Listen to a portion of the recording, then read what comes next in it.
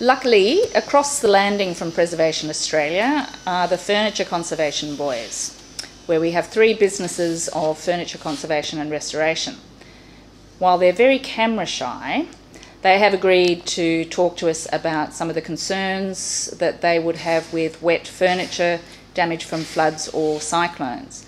So furniture and other wooden objects need to be treated a little differently than book and paper materials like that, because the drying needs to be much, much slower, much more controlled.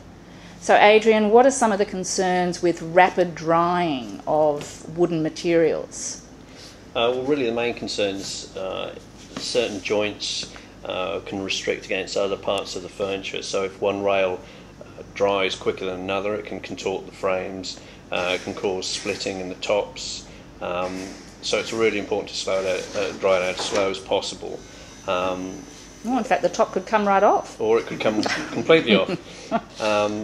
So yeah, once water, if it's traditional glues, water can damage the glues in the joints, so they can work loose. Veneers can lift. If veneers come off, it's really important to, if they're completely peeled off, it's very important to obviously save as many pieces as possible. For instance, sheets of veneer can be put between paper and just so they dry out properly, and also be pressed to keep them flat, obviously unless they're on a curved section of timber. And you know, the main thing is to just preserve as many pieces as possible. And if this desk were intact, I mean, we're aware that this is a piece that's being worked on, which is why we haven't got drawers, but if this had drawers and that lid was secure, how would we slow down drying in a situation where we've been in a flood or a cyclone?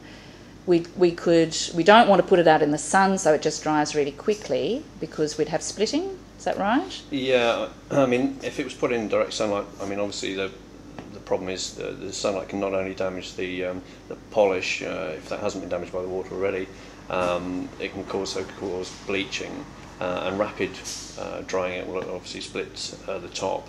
So it's really trying to put it in an airy room with reasonable ventilation but no direct sunlight, right. Just so you've got some air movement through.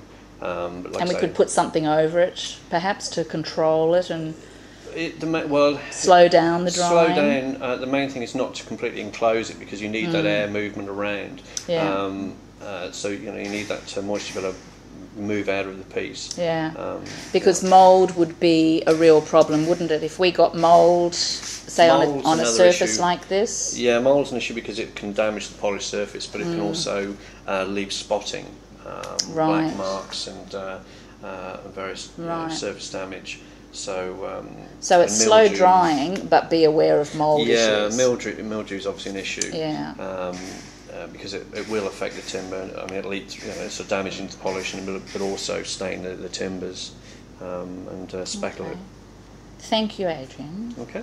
So, Jeremy, with regards to something like a chair, if that had become quite wet and damaged in floodwaters, we'd need to handle it a little bit differently?